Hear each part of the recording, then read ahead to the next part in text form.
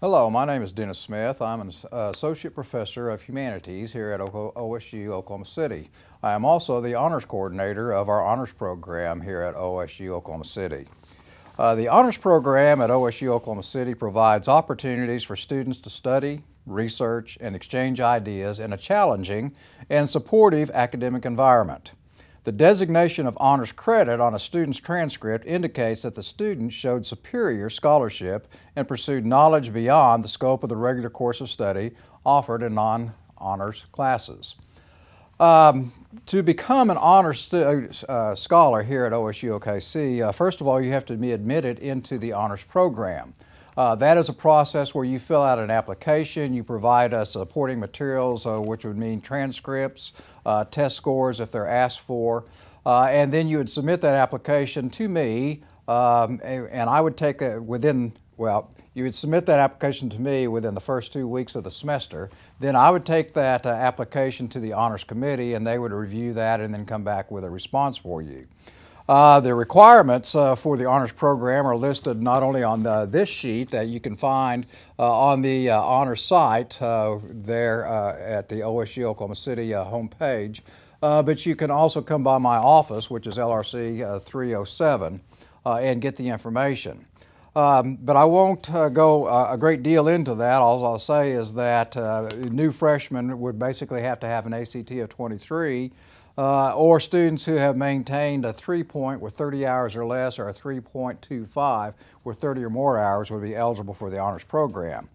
So that's one of those things. There's also on this information sheet, there's an application that's on the back of there which asks for your name and some personal information along with your academic progress to date. And that would be the application that you would need to submit to me by the end of the second week of the semester for me to take to the Honors Committee. If the Honors Committee approves your application, then you would have the opportunity to earn honors credit here at OSU Oklahoma City. And there's two ways that you can do that. First of all, you can enroll in an honors section. And in an honors section, that means that everyone in the class is an honors student. Usually those students or those classes are a little smaller in size, but you have a wonderful opportunity to not only have a great instructor in there dealing with you on whatever the subject matter would happen to be, but you're also working with, again, the peers in your honors program. So it's usually an enlightening and exciting type of class to be in. So that would be one way that you could earn honors credit. Another way to earn honors credit is through what we call an honors contract. Now, you can take an honors contract in any class that we offer here at OSU Oklahoma City. You would get with your instructor. You would take this form, and you can get these forms from me or the division offices, and you fill out that form, and you also name a project that you would do to receive honors credit. And so working with your instructor, that honors project should include things like research, some sort of exhibiting document like a research paper, and then a presentation or a sharing with the class of the material that you found. If you complete all of those things, complete the contract, then the instructor will notify or note that on the contract, sign it, and send it back to me at the end of the semester.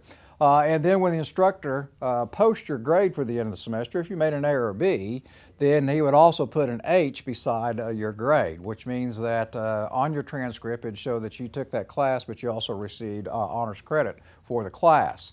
Now, when it comes time to graduate, if you have earned 15 or more honors hours, you would be recognized at graduation as an honors scholar, which means that you'd have the opportunity to wear the honors medal and then also be recognized in the graduation booklet that you had received this award.